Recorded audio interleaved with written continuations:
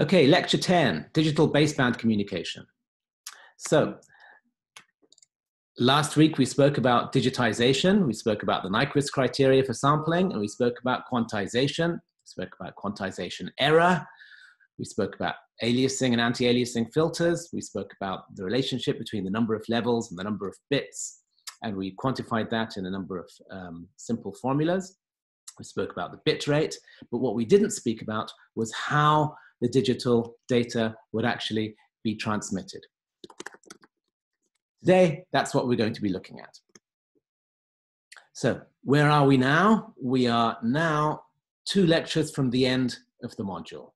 Okay, so we have exactly 2 more lectures to go. Those lectures will take place after Easter. So lecture 11 will take place on the Monday, on the 20th of April, and the final lecture, multiplexing, will take place on the Thursday, 23rd of April. And the following Thursday will be our class test. I call it a class test, but it'll be an online home test, if you like. And this test is a timed test. It starts at 9 o'clock UK time, okay? By then, the clocks will have gone back or forward in the UK, and they may not do the same in your time zone. So make sure you know what time 9 o'clock is in your time zone, because the test starts at 9 o'clock sharp. Okay, if you don't think you'll be available at that time, if you're traveling, if you're in quarantine, if you don't have access to the internet, if your time zone makes it inconvenient for you, if you're ill or otherwise unable to take the test, if you know that in advance, please let me know. Let me know if you know in advance that you can't take the test with everyone else, and I'll try to make an alternative arrangement. If you only find out on the day, again, let me know as soon as you do find out, and we'll make some other arrangement. But taking the test is to your advantage, okay? Because what we have is 2 class tests and an exam. The exam has been replaced by something else. So the 2 things that we know about are the 2 class tests. I can tell you about the exam later, but the class test is your chance to do something that you're familiar with, because the exam will be something you're less familiar with and you're less comfortable with, most likely. So taking the test will be to your benefit. So try to take that test, try to improve your mark. Whatever you did in class test 1, try to improve that for class test 2, okay? The average for class test 1 was just over 70%, and I don't see why we can't get an even better average for class test 2, because the material for the second part of the module is actually easier than the material for the first part of the module. Okay, moving on. This is a little bit of information about the class test. Nothing has changed from last time we spoke about the class test, except that I've removed the 1-hour limit. So last time I said it was a 1-hour test. It's not going to be 1 hour in duration. I haven't decided how long it will be. It'll be timed, but it won't be 1 hour, because it's unfair to put you under time pressure when access to Vital might not be guaranteed. Okay, can everybody still hear me and see me? So now we have our digital data. Now we have, so after the digitization, after the sampling and quantization, we have digital data. How are we going to send that data? How is it going to be transmitted?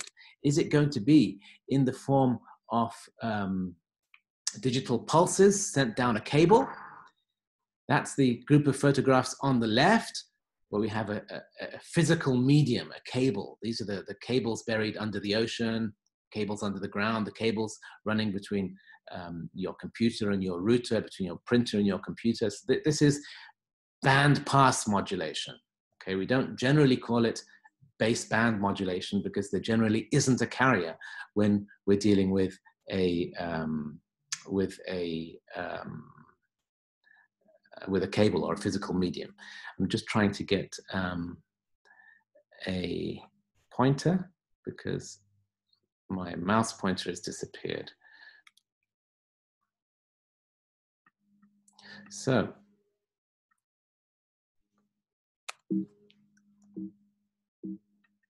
okay, so the group of photographs on the right, those represent the bandpass modulation, so wireless communication, radio communication. That will be our final, or our next lecture. That's the lecture on the 20th of April. Lecture 11 will be talking about digital wireless.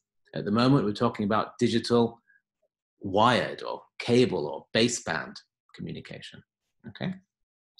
So even though we use the word modulation, it's modulation between inverted commas because there is no carrier. So we'll be covering three things today: pulse modulation and pulse code modulation, and they're two separate things. We'll be talking about line coding very, very briefly, and we'll be introducing something called the Hartley-Shannon or the Shannon-Hartley law, which is relating to channel capacity. That tells us how fast we're allowed to communicate. So you're familiar with this diagram here, where we have our data that's initially, if it's analog, it's sampled, then quantized, and then encoded. But then that needs to be transmitted. So everything else, so the pulse modulation, that green box on the right, that's what we'll be looking at today. So when we talk about pulse modulation, we're talking about baseband communication. And again, even though we call it modulation, there is no carrier. So what we normally mean by modulation doesn't apply here. So pulse modulation schemes. Now this applies to analog and digital data. At least the first three illustrations, the first three graphs apply to analog and digital data, but I'm discussing it in the context of digital data. So today's lecture is digital bandpass modulation, baseband modulation. So we're looking at digital modulation. So remember we had an analog wave and it was sampled. Now that sampled wave, we can use that to modulate the amplitude of a pulse, and that becomes pulse amplitude modulation. And if it's after digitization, it becomes a pulse with a finite amplitude, or an amplitude from a finite set of amplitudes. So that becomes a digital pulse. So what we're doing is we're changing the amplitude of the pulse depending on the amplitude of the sample. So we call that pulse amplitude modulation, PAM. But we don't have to do that. Instead of changing the amplitude of the pulse, we can change the width of the pulse. So we call that pulse width modulation, where the pulse becomes fatter or thinner depending on the value of the digital output, so the output of the quantizer. For a large value, it would be fat, like you can see there, and it would be skinny, a thin pulse for your small values. Okay. PPM is pulse position modulation, where the pulse has a finite amplitude and, sorry, a fixed amplitude and a fixed width, but that pulse is then shifted. The position of the pulse is shifted according to the amplitude or according to the value of the digital output. So we can change the amplitude of the pulse, the width of the pulse, or the position of the pulse. The pulse amplitude modulation, pulse width modulation, and pulse position modulation. Okay, text wall is running, so if you don't chat, put your message on chat, you're welcome to text as well. Let me just check.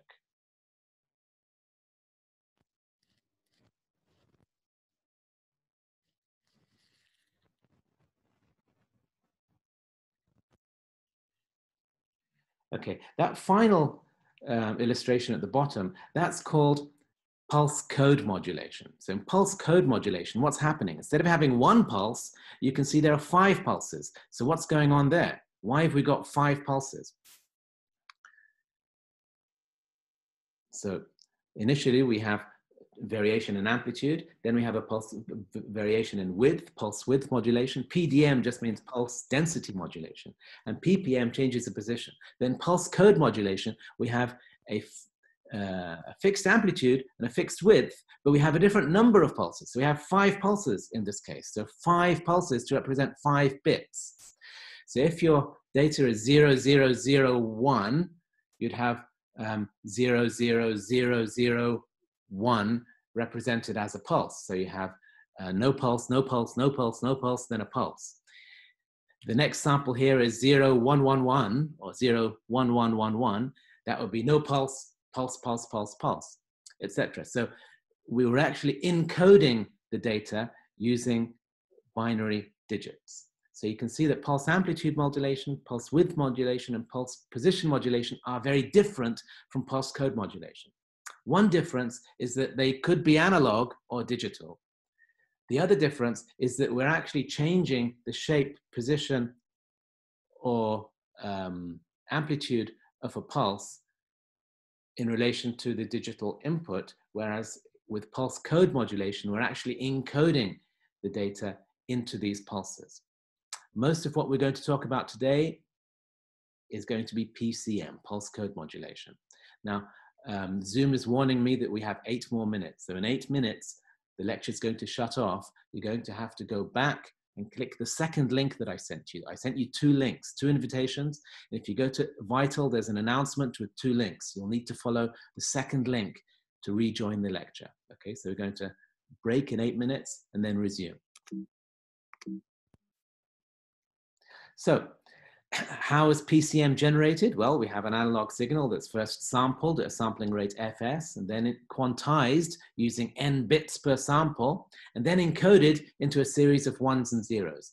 The data rate, and you will have seen this from the problem sheets, from the 15 questions that we put up, and from the slides at the end of last lecture, the data rate that we're generating is the product of the sample rate and the bit depth. So n multiplied by fs, that tells you how many bits we're generating per second.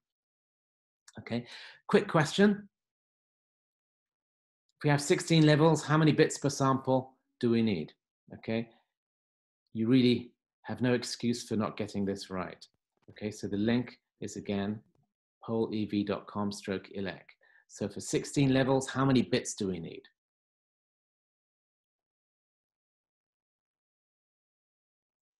4 bits, because 2 to the power 4 is 16. Well done. So where are we now? This is a PCM system. What have we got? We've got an analog signal to start with that goes through a low-pass filter. Why does it go through a low-pass filter? To band limit it, to make sure that we have a finite bandwidth so that we don't risk aliasing. Then it's sampled at sample rate, then it's digitized using a quantizer, then it's encoded into bits, and then it's transmitted as pulses onto our digital channel. Then we have these repeaters. Remember in the video that I showed you, those repeaters were those huge, they call it missile-shaped devices, those huge things that were thin on both ends and thick in the middle. Those regenerative repeaters, what they do is they repeat the signal, they refresh the signal and recreate it, regenerate it. I'll show you that in a second, but we have several of those along the channel. Then we have a regeneration circuit, a decoder, a reconstruction filter, and then you have your destination where your analog message is received. Now, the regeneration is to recover the signal because of the different effects of the channel. So you remember we have interference, noise, attenuation, distortion, and we have all of these affecting the quality of our signal. So our signal might, you can imagine it as a crisp square wave with pulses of ones and zeros when they were originally transmitted. But after they've traveled several miles down the cable, tens of miles, hundreds of miles, the signal will then be attenuated. It will be affected by the bandwidth limitation of the channel, and your signal may not look the way it looked originally. And it becomes harder then to recover the ones from the zeros. So what we have is a retransmission, a regeneration, where the signal is sampled, thresholded, and then recreated. So at each of these sampling points, we determine whether or not that signal was 0 or 1, and then we recreate a fresh pulse. We don't take the original pulse and process it. No, we recreate a fresh set of pulses. So it's called regeneration. We're not removing the noise. We're not removing the distortion. We're not filtering it. we're regenerating the digital data. So it's as if all the damage didn't happen. We're retransmitting it. And then a few miles down the line, we still have another repeater and another and another. But nevertheless, there are still errors. What we try to do is to reduce the errors as far as possible. But sometimes errors are inevitable, unavoidable. So, very little maths in this lecture, but this is some of the things you need to know. So at a sample rate of fs with n bits per sample, you multiply the two, you get fs times n. That's the number of bits per second. L is just the number of levels. So L is 2 to the power n, and n is log L to the base 2. Now, there's something called optimal pulse shaping. And that's designing a pulse that's able to transmit 2 bits per second per hertz. If we do that, then we're able to have a bandwidth, a PCM bandwidth, equal to half of that bit rate. So if you have 10 bits, your bit depth is 10, and your sample rate is 100, 10 times 100 is 1,000, you can still have a PCM bandwidth of 1/2 of 1,000. Okay, so that's the optimum, that's the best possible PCM bandwidth. You're not able to get a bandwidth of less than the product of n times fs. In general, the bandwidth will be n times fs. It won't be half n times fs, but half n times fs, that's the best bandwidth we can achieve. Deep Sand is saying in PCM, the time between each code is the same, yes. So we're sampling at a sample rate of fs, so the time between adjacent samples is 1/fs. That's constant. And the time between adjacent bits is 1/nfs, because there's n bits per sample. Okay, so we've got less than 3 minutes to go, so I might be cut out without warning. So quick question for you in these final 3 minutes. A signal is sampled at 10 kilohertz using PCM. How many bits per second? Really easy question for you. How many bits per second? So remember, we have a bit depth of 10. So a bit depth of, in this case, it'll be log 16, which is 4. And we have a sample rate of 10,000. So you've got your 10,000 and you've got your 4. You don't look at the 16. 16 is the number of levels. What you want is the number of bits, which is log 16. So it's 4 multiplied by 10,000. Okay, correct. So that's 40,000. Well done. Next, another quick question for you in our final minutes before we cut out. If I have 16 levels, does that require half the bandwidth of 32 levels? Yes or no? If I have 16 levels, that's 4 bits. Does that require half the bandwidth of 32 levels, which is 5 bits? So what you should be thinking is 5 bits and 4 bits. Is 4 bits going to require half the bandwidth of 5 bits? Remember, the bandwidth is proportional to 2 things, the sample rate and the bit depth. And I'm saying the sample rate is constant. So think about the bit depth. The bit depth isn't 16, it's 4 and 5 in the 2 cases. So 4 is not half of 5. So will I require half the bandwidth for 16 levels? No, I'll require 4/5 of the bandwidth. So the bandwidth times 4/5. So line coding is the second part of today's lecture. So line coding, that's the process of converting the digital data into digital pulses. So we spoke about sampling, we spoke about quantization, and together that creates your digitization. We spoke about encoding. We spoke about the different kinds of pulse modulation, pulse amplitude modulation, pulse width modulation or pulse density modulation, pulse position modulation, and then pulse code modulation. We looked at a few questions that involve pulse code modulation. But line coding is the process of actually taking this data and converting it into digital pulses. Now we are talking about pulse code modulation. It's how do we take these series of ones and zeros and convert them into pulses? What kind of pulses are we going to use? What shape will these pulses take?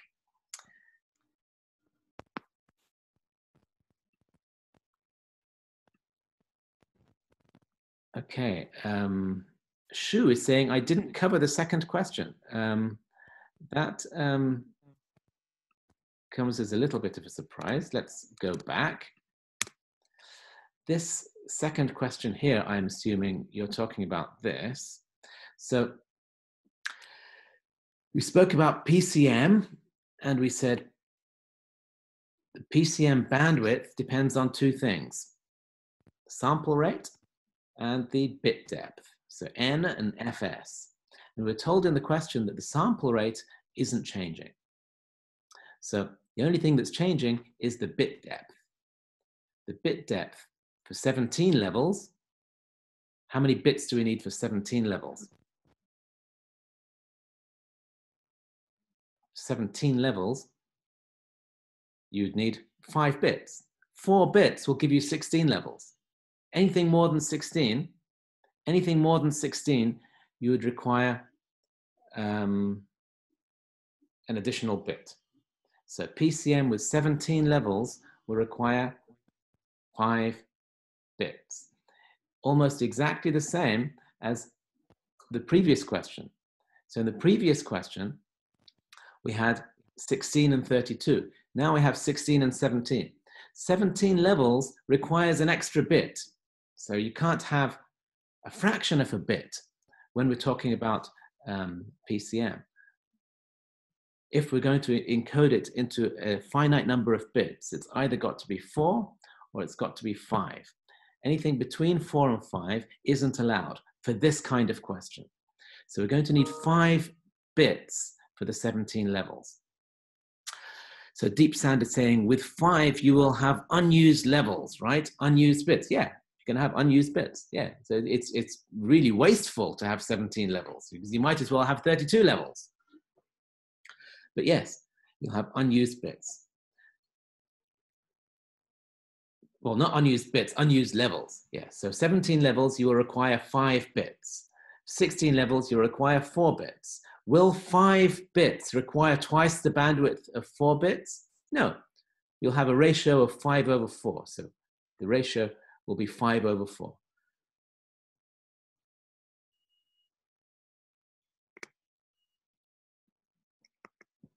My mouse pointer keeps disappearing. I don't know why that is. Okay.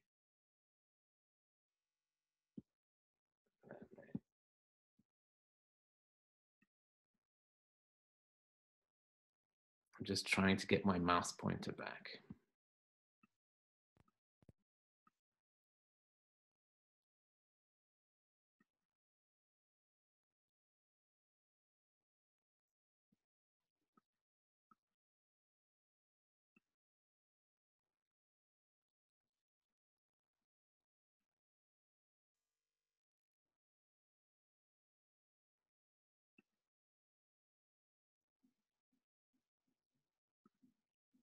Okay, can you all see me?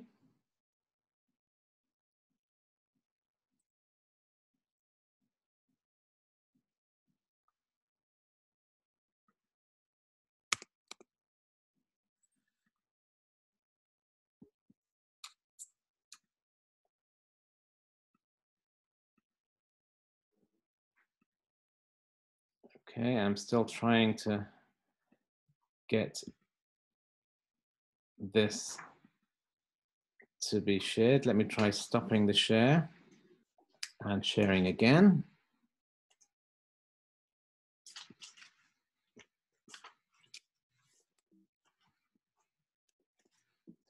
Okay, so I hope you can all see. So now we're going to talk about line coding. That is, how do we actually generate those pulses for PCM?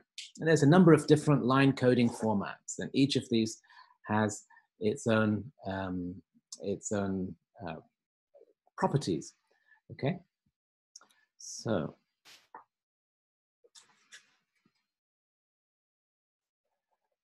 we're not going to go into this in too much detail. I just want to point out that we have something called non-return to zero and return to zero pulses.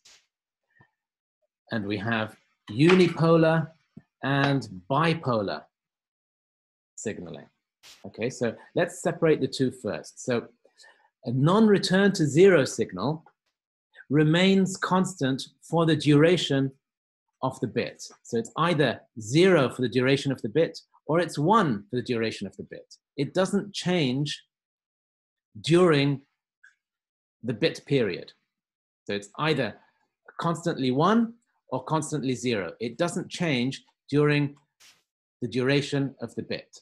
So that's non-return to 0. Unipolar just means that it's either 0 or positive. It only has a single pole. It's not positive and negative. It's either 0 or positive. Now, non-return to 0 signaling that isn't unipolar, so polar or bipolar, will have two poles. It will either be negative or positive. So for a 0, it would be negative. For a 1, it would be positive. So imagine non-return to 0 signaling is like if you had a torch, a flashlight, and you turned it on for a 1, you turn it off for a 0. So 0, 1, 1, 0 would be off, on, off. Or actually, it would remain on. So it would be off, on, off. It wouldn't turn off between these adjacent ones. So between the first one and the second one, it would remain on. Now, a polar non-return to 0, you wouldn't have off, on. You would have, it's difficult to explain with a light, but imagine it with two lights. It would be 0, 1, 1, 0. So it would be negative, positive, positive, negative. Now for a return to 0 pulse or return to 0 line coding, for 0, it doesn't matter. This is for unipolar. For 0, it's just 0, nothing there. But for a 1, you would turn it on for some part of the pulse period, and then it would be off again. So it returns to 0 within the pulse duration. So it's 1, but not for the entire pulse duration. It then returns to 0. Then the next one, it's 1 for a part of the pulse duration, and then it returns to 0. Throughout the 0, it doesn't change. It remains 0. And then for the 1, it turns to 0. So if you look at this, the pulses are narrower than they would be for the unipolar. So that's one difference we've noticed. Another difference we've noticed is that for unipolar, we have a DC value. The average value, the DC value, is positive. Whereas for the bipolar, for the polar, we have a DC value, which is probably close to 0 if we have a symmetric distribution of 1s and 0s. Now, a bipolar return to 0 is exactly the same as the polar return to 0, except look what we have here. We have, for a 1, you have a 1, but you extend it for the entire duration. Oops. And then your following one, you change from being positive to negative. That allows your pulse to be twice as wide. And for 0, it remains always 0. So you can tell that these are two adjacent pulses, 1 followed by a 1. Whereas in the unipolar non-return to 0, you couldn't easily tell that these are two 1s rather than 1, 1, because it's just constantly on. So without timing information, you're unable to tell how many 1s you have. Whereas here, timing information is contained within these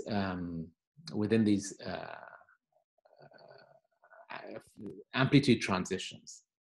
Now, differential encoding and split phase Manchester encoding are again similar. I want you to look into this, look into how these are generated. What I want you to notice is that for non-return to 0 schemes, where the pulse width is constant for the duration of the bit, we have 2 bits per level change. So if you go back look at this non-return to zero. For every level change, you can encode 2 bits of information. Whereas for a return to zero scheme, such as here, where you return to zero, you can only encode 1 bit for every level change. So we have a different bandwidth efficiency. The number of bits that we can squeeze into every hertz of bandwidth is different. It's twice for the non-return to zero scheme compared to the return to zero scheme. I know this isn't immediately obvious. You need to think about it. It will take some time. One way to think about it is simply to look at the non-return to zero and the return to zero. Which one has a narrower pulse? The return to zero, by necessity, will have to have a narrower pulse. That means a wider frequency. So if you think of it as a return to zero having a wider frequency, it means it'll have less bandwidth efficiency. It requires twice the bandwidth of a non-return to zero scheme. That's why we have this bandwidth efficiency.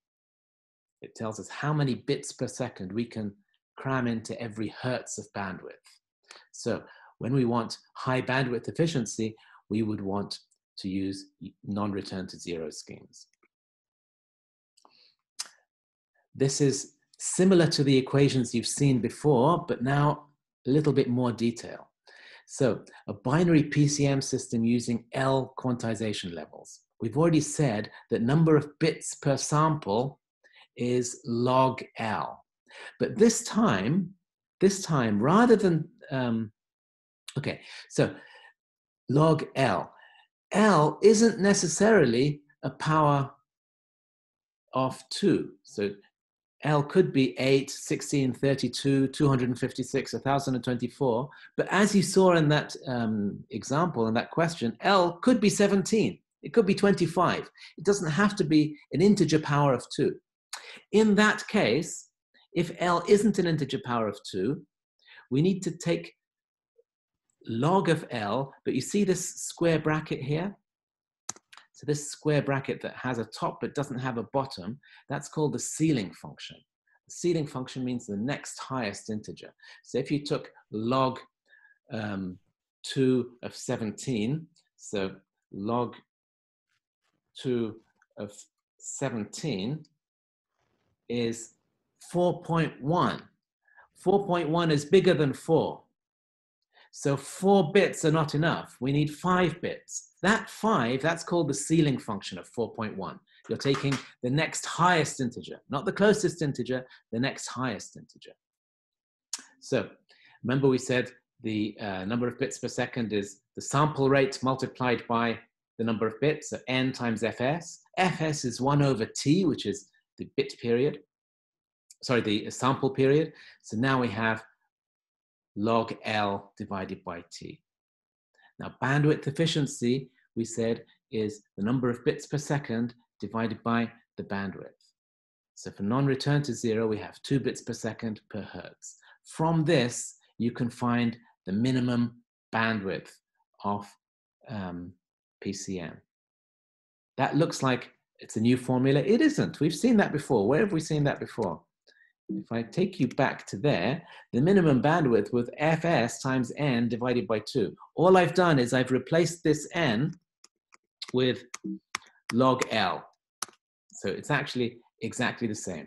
The t, 1 over t is just Fs. So I've just rewritten the formula in terms of different symbols. Instead of using Fs and n, now it's log L and t. Oh, there's a little mistake there. Let me just fix that for you. That obviously should be L. That's not n. So n is log 2 of L. So I'll fix that in the PowerPoint. Okay.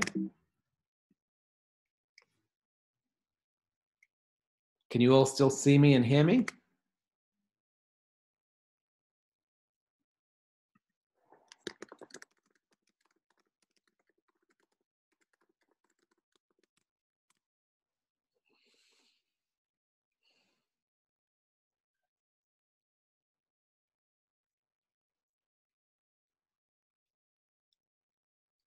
Okay, so this is the final part of today's lecture.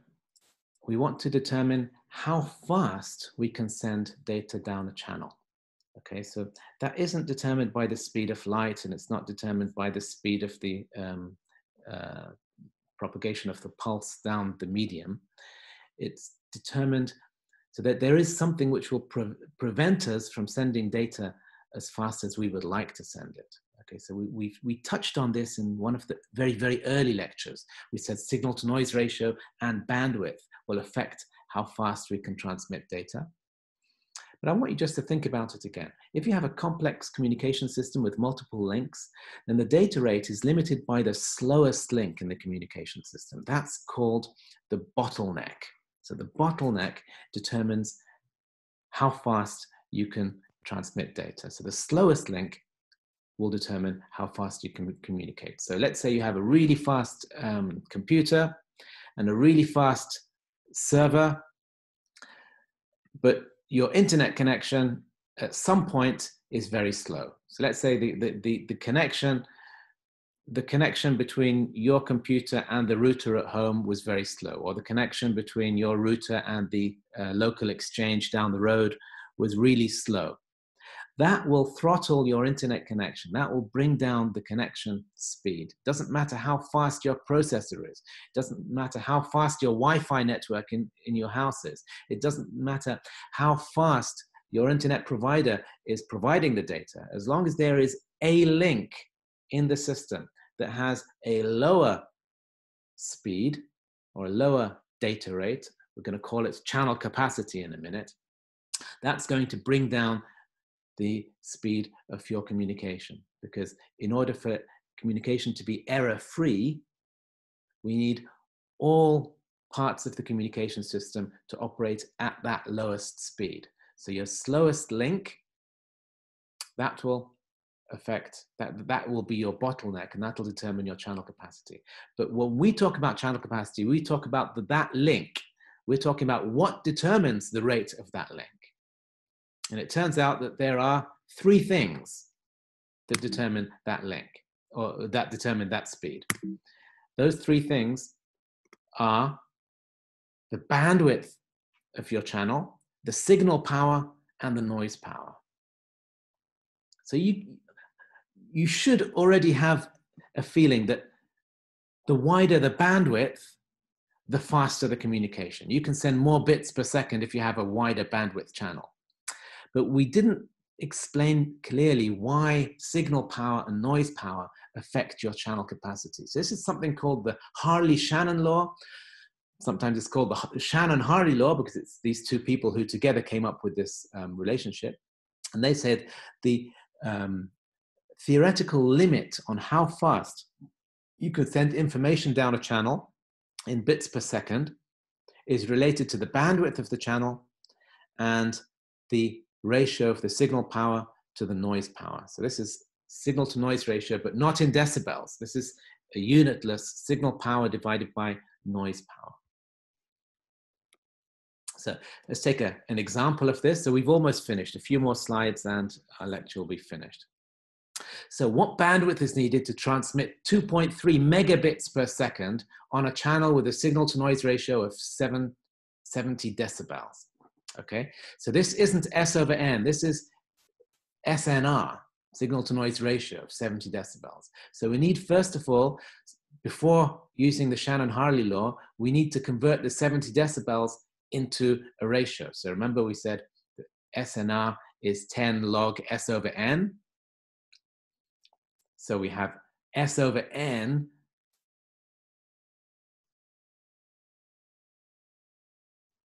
would be 10 to the power 7, so 10 million. So the signal is 10 million times the power of the noise.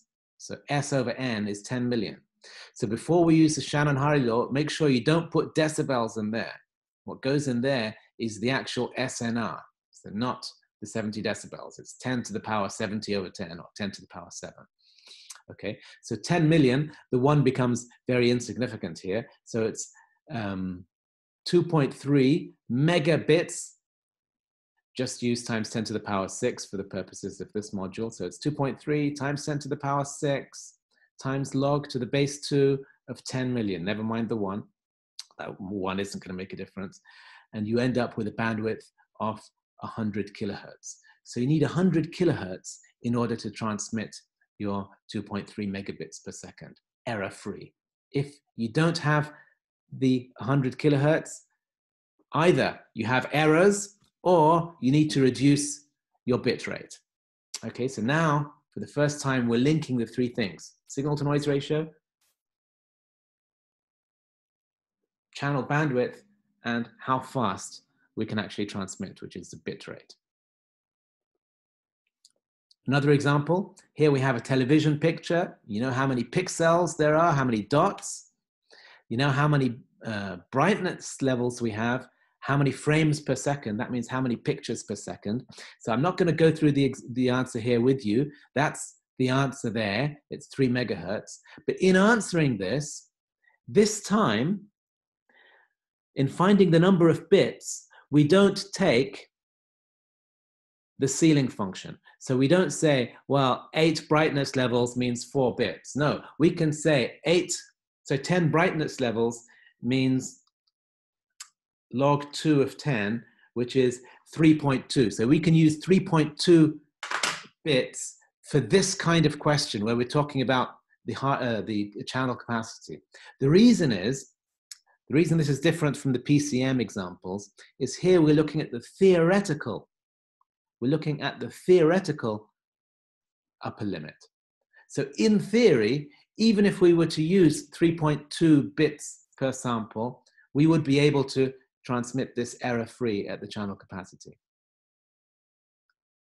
You're probably thinking, what's 3.2 bits? There's no such thing as 3.2 bits. How can you have 3.2 bits? It's either 3 bits or 4 bits. Now that's true, you can't have 3.2 bits. For a PCM system, you need to make up your mind. Is it 3 bits or is it 4 bits? But in theory, if we wanted to, we could have some non-PCM system where we have 3 bits for some amplitudes and 4 bits for other amplitudes, maybe 2 bits for other amplitudes, where on average we would have we would have 3.2 bits per sample on average. Okay, so for this kind of question, we don't take the ceiling function. We just take log to the base 2 of the number of levels. Okay, another example for you here. Again, the 12, you take log 12 to the base 2. You don't need to take the ceiling function. Again, the answer is there. You can go through this on your own.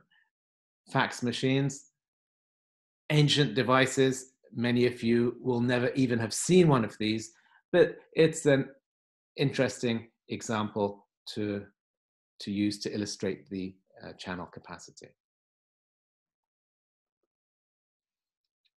Okay, so in summary, what we've done is today looked at pulse modulation. That's pulse amplitude modulation, pulse width modulation, pulse position modulation, very briefly. We looked at pulse code modulation in a bit more detail. We looked at the bandwidth requirements of pulse code modulation. We spoke of bandwidth efficiency. We spoke about line coding and different line coding formats very briefly. And we spoke about channel capacity and how that's related to bandwidth and signal to noise ratio. After Easter, lecture 11, we'll talk about band pass modulation. That's modulation where we actually have a carrier rather than baseband modulation, which is what we had today. So that's a summary of where we are. So next lecture will be our penultimate lecture, the lecture before last. And then the following Thursday, we'll have our final lecture. Then the Thursday after that, we'll have our class test, our home test on the 30th of April. Make sure you have that in your diary. There'll be more warnings and announcements about that, but the class test is on the 30th of April.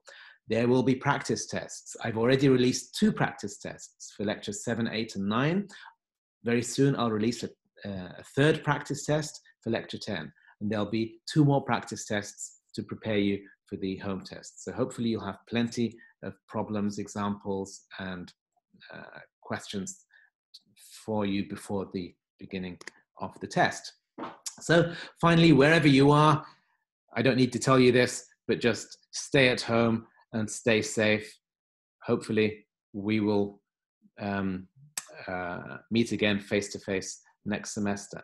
Now I'm going to end the recording and end the lecture, but I'll remain online if anybody has any questions to ask about this or about anything else about this module.